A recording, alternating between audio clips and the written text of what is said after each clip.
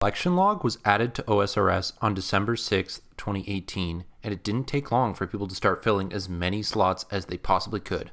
The biggest question was, how long would it take someone to fill out every slot in the log, or at least all the bosses? This Sunday, June 25th, that question was answered. The rank 1 player, Basilius, became the first person to complete every single log in the boss section when he obtained the Inquisitor's Mace, to finish the Nightmare log at 5500 normal and 3800 Fasani KC.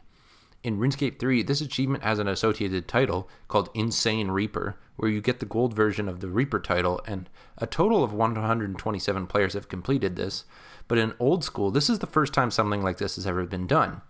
Basilius, or Domas as he's known, didn't just finish the boss logs though. He also has every drop from all 3 raids, not including the capes, and he's also finished the miscellaneous and Slayer logs.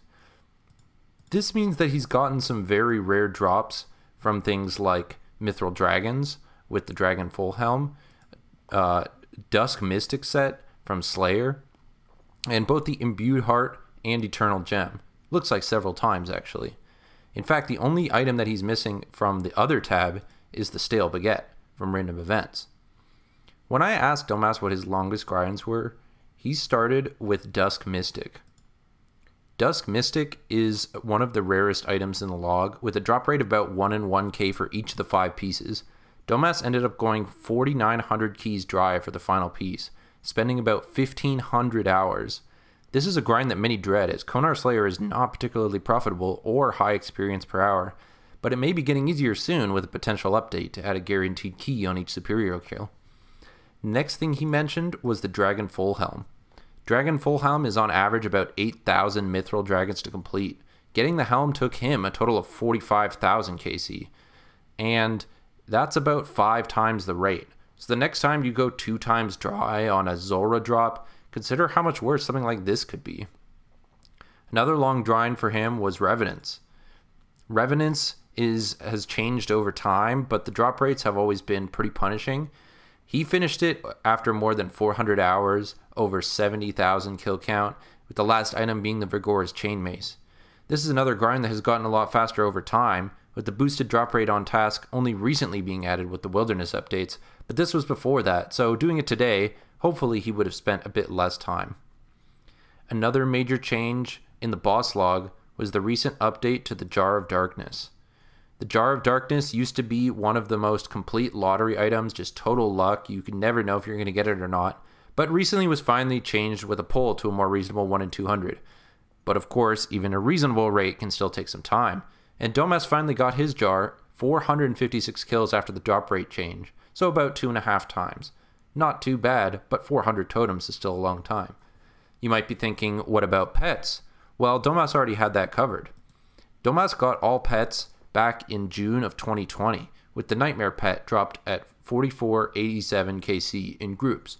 Considered relatively lucky on all pets, he was the 10th player to finish the achievement, and he's kept up with the new releases over time as new pets came out. All this adds up to one of the most impressive collection logs in the game. As you can see, every single log is greened. You can go through it yourself on the collection log website to see what's going on. But as we said, the Jar of Darkness in the Skatizo log is here. All of the items in group bosses like Nex, as we said, Nightmare, they're all here. And that's not all. He's also finished all of the items in the Raids tab, not including the capes, for both Chambers, TOB, and Tombs of Amasket, with just the capes to go. So that might be a fun log to work on right now. But what else is left? Well, of course, there's Clues.